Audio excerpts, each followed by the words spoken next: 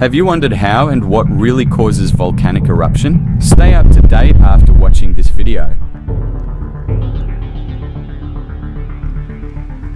Volcanic explosions are caused by the sudden release of pressure that is built up within a volcano's magma chamber. There are several factors that can contribute to the likelihood and severity of a volcanic explosion. The composition of the magma can affect the amount of gas dissolved in it and the viscosity or thickness of the magma.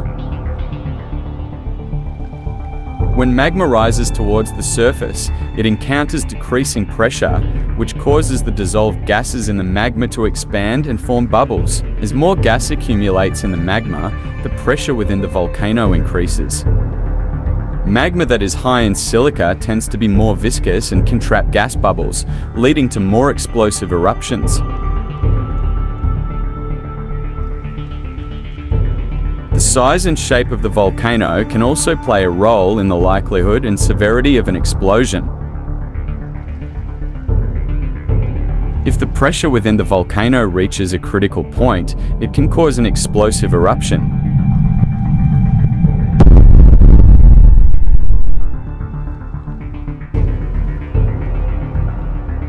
A steep-sided volcano can trap gas and magma, leading to more explosive eruptions, while a broad, gently sloping volcano can release gas and magma more gradually, resulting in less explosive eruptions.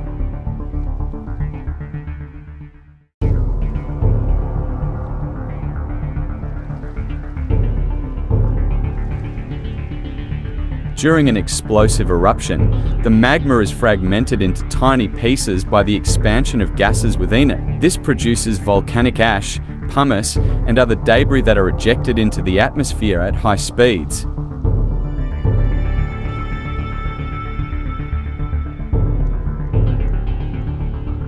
The explosion can also produce pyroclastic flows, which are fast-moving clouds of hot gas, ash, and rock that can travel down the sides of the volcano at speeds of up to 700 kilometers per hour.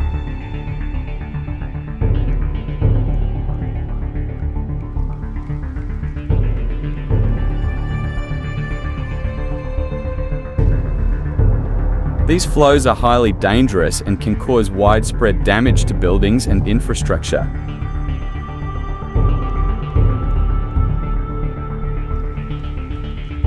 Overall, volcanic explosions are complex phenomena that are influenced by a range of factors.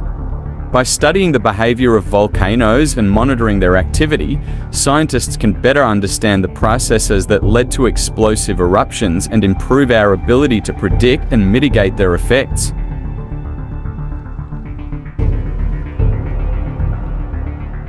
Thank you so much for joining me on this journey. I hope that my content has been informative, entertaining, and perhaps even inspiring. Stay curious, stay inspired, and most importantly, stay true to yourself. Thank you again, and please don't forget to subscribe, like, share, and comment.